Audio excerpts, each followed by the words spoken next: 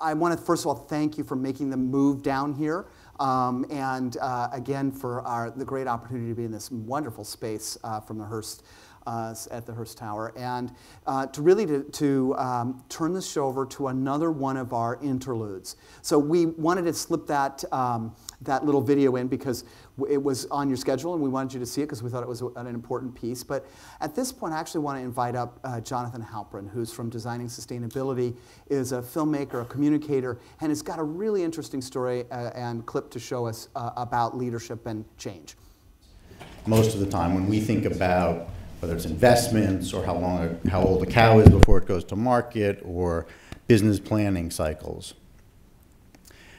So if we take this little piece of rice, I have a real one, you all have imaginary ones, and if we think of 1 grain of rice as a year, and we start making a little trail that goes up the aisle past Joseph,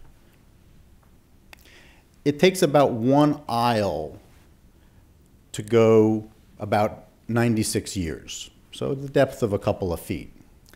And 96 years is about all as a single individual that we can experience personally, and if we live to be 96, right?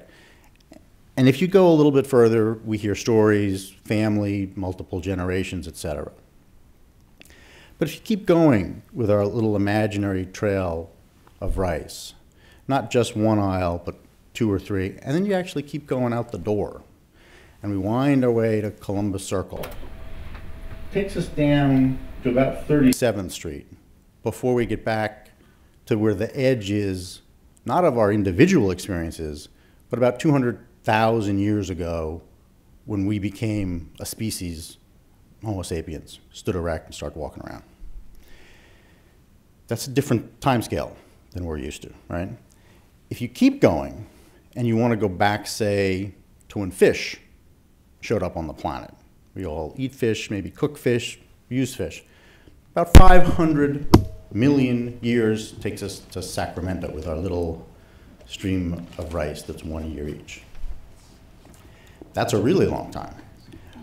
But if you keep going further, you get back into geologic time, when the Earth was created, about 4 billion years ago. That takes little rice end to end going around the equator of the entire Earth. It's a time scale that's very different that we're not generally accustomed to. The key, and you'll see this in the film, of expanding how we think about time is that those forces of nature, geologic time, things that happen in evolutionary time, they don't care about us at all.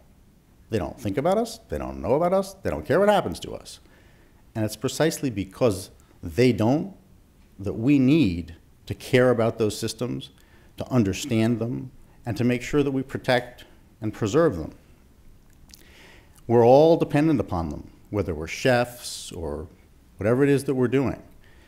And I think although there are many individual leaders already in this space here at this conference, there's both room and huge need for leadership, not just at the table, and not even from table back to farm, but from farm back to landscape, and landscape back to ecosystem.